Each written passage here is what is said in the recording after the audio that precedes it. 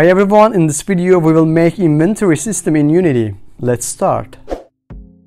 There are a few UIs that I have downloaded from the asset store before, and we'll use them to create inventory. There are also icons and prefabs of our object, books and pods. First, we start by creating a scroll view. The purpose of using a scroll view is that it scrolls up and down.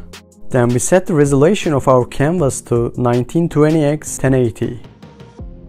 Next, let's set the size of our inventory. 600x 750 seems fine. We'll not use scroll bars, so we delete them. Then, we increase the transparency of our inventory as a color and add a background image. We add a button to close our inventory, and we position it in the upper right corner and assign the image. We drag our inventory object to the on-click of the close button and set it set active to false. Later, we add an inventory button to open our inventory. We set the size, position, and image of the button. And in order to open our inventory, drag the inventory to the on-click of the button and set it set active to true.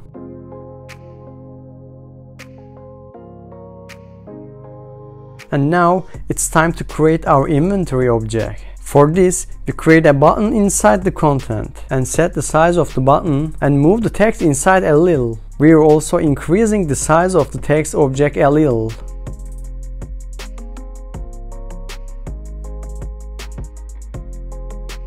And then we change the image of our inventory object and the color of the text.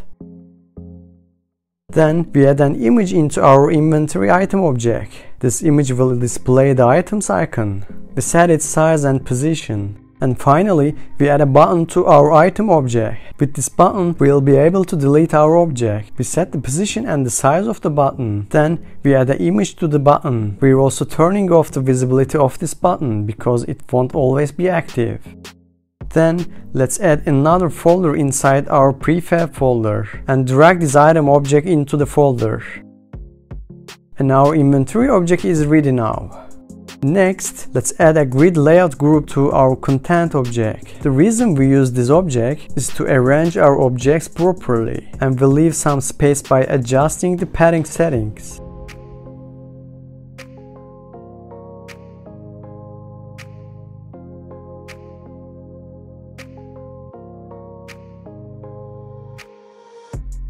We are setting the viewport settings to correct the image formed at the bottom of the inventory.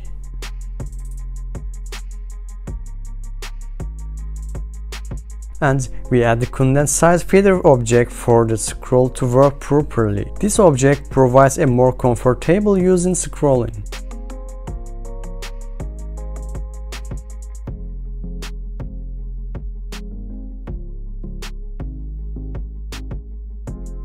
Then we drag our 3D objects to our scene. We have 2 potions and 1 book. We'll use them to increase health and experience. Make sure that there are colliders inside the objects. In order to define our objects, we create a scriptable object named item. If you don't know about scriptable object, I made a video about it before. You can watch it. It's very easy to use. First, we define our scriptable object. We write the necessary command to create this object and we inherit from scriptable object. Then we determine the properties of the item, such as ID, name, icon, and value.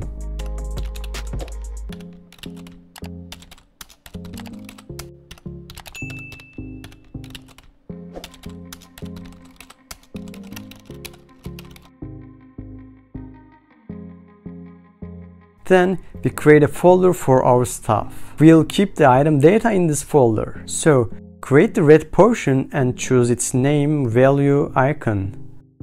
We do the same with other items.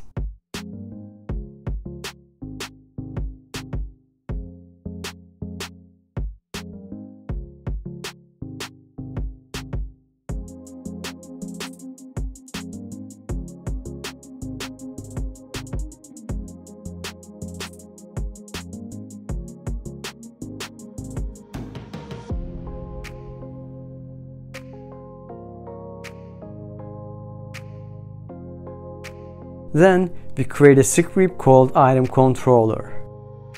And we define a variable called item. We add this script to all our prefabs and assign the item data we have created.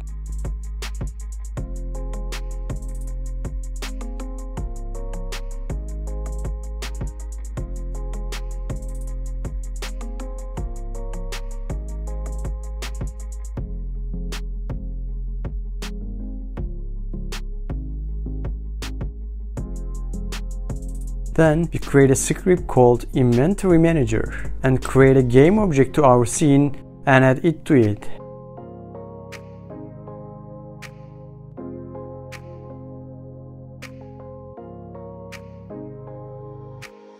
First, we make our class a singleton.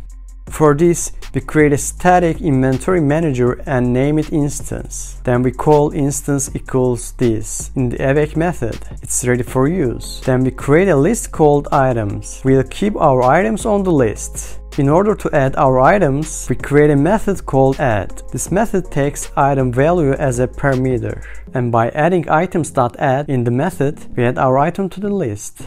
And then we add a method called remove to delete our items. This method takes item as a parameter. We delete our items by doing items.remove in the method. Then we add a new script called item pickup and define the item variable in it. And we create a method named pickup. In this method, we'll add our items by accessing the inventory manager. We also use destroy command to destroy the added item. We'll call this method as soon as the mouse is clicked on the item. For this, we use the onMouseDown method. The important point here is make sure you have a collider inside your prefab object. Otherwise, this method will not work. Then we add this script to all our prefabs, and we are dragging the item data in the same way.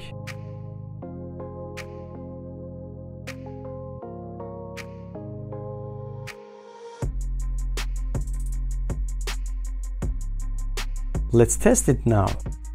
As you can see, when we click on the object disappears and is added to the item list. Then we add two objects to see these added objects in inventory. These are item content and inventory item. Item content is where our items are filled, and inventory item is our 2D prefab item. Next, we create a method called list items. In it, we'll return the items list with for each and create the objects.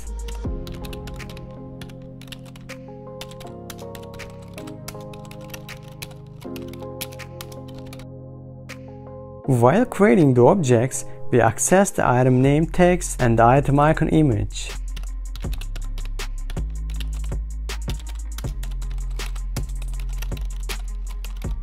We assign the name and icon of items.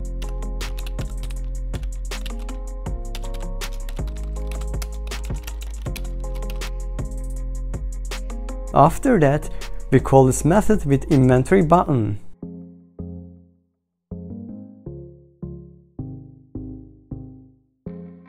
And let's drag content and item to inventory manager.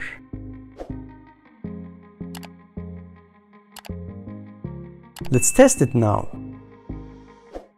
It gave an error. Now let's look at the source of the error. We added the item name and item icon that we accessed while creating the inventory item. And let's try again. As you can see, the item's name and icon are now displayed. But there is one more problem. Items in inventory are multiplying. For this, we'll clean the inside of the item content before creating the items. And so the problem will be gone.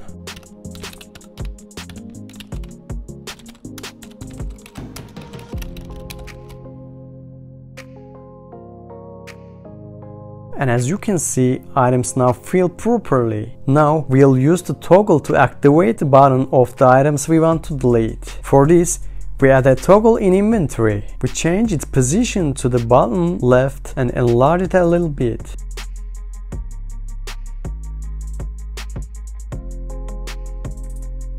Then we change the text and the background image. And finally, we color the tick icon.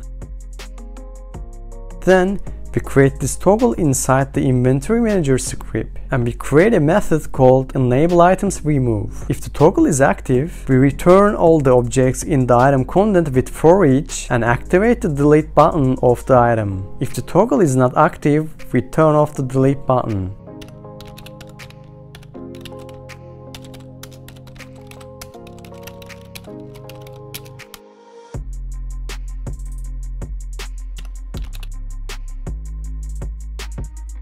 After writing the code, we drag the toggle to its place in the inventory manager, and in the onValueChange part of the toggle, we call the method we wrote.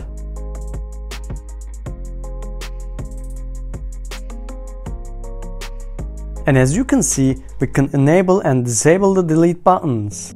Then, we create a script called inventoryItemController, perform the deletion, and add the script into our item prefab.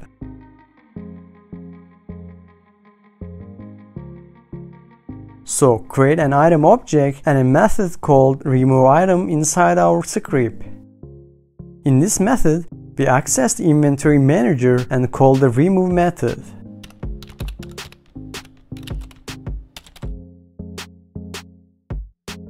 And then we create our remove button variable.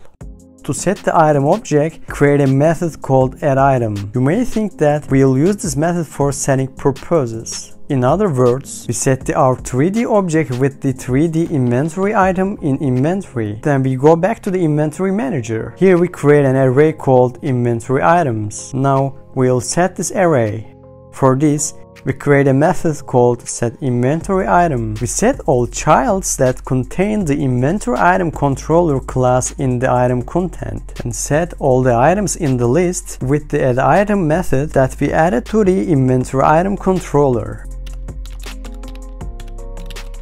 And we call this method inside the listItems method. Finally, if our enable remove toggle is active, we enable it to create the delete button actively.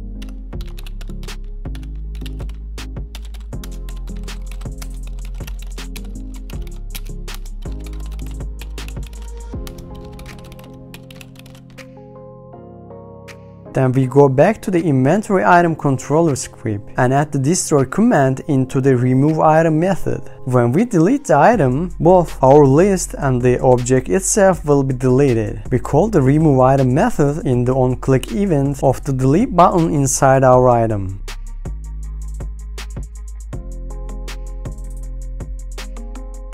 Let's test it now. As you can see, when we delete the items, they are both deleted from the list and deleted from the inventory. That's all. Now it's time to use the item. For this, we'll add 2 items and text to the scene. This will represent health and experience. We set the size and position of the image, then set the background image.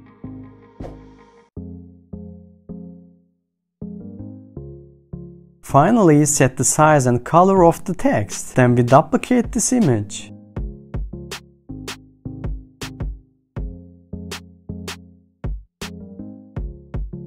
Then we add a script called player. In order to use the script, we add a game object called player to the scene and drag the script we created into it.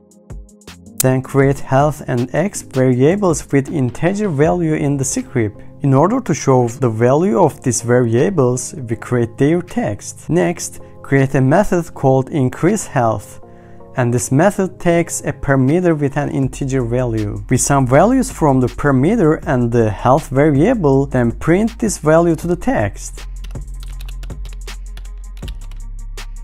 Likewise, we create a method called increaseExp and apply the same things for exp, and then we make this class a singleton.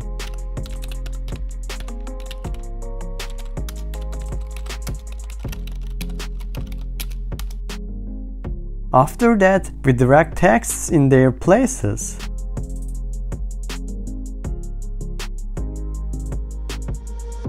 And open the item script to define the types of our items. We define an enum init. As portion and book, we have a variety of types.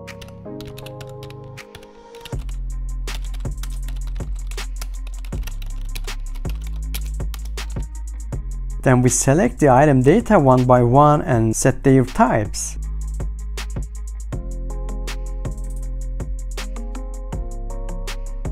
Finally, we return to the inventory item controller script. Here we create a method called useItem. In here, we'll use the switch command in this method according to the item types. If the item's type is a potion, we'll call the increase health method in the player, and we'll give the value of the item as a parameter inside the method. Likewise, if the item type is a book, we'll use the increase X method and give the item value to the parameter of the method. And inside this method, we'll call the remove item method because we need to delete the item after it's used. Finally, in the item prefab, we call the useItem method on the button's onClick event.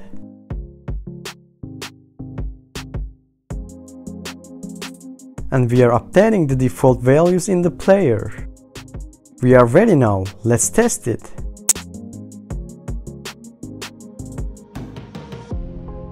As you can see, when we use the item, our health and X values increase and the items we use are deleted from the list. So that's it. If you like this video, please subscribe, also leave a comment. See you in the next video.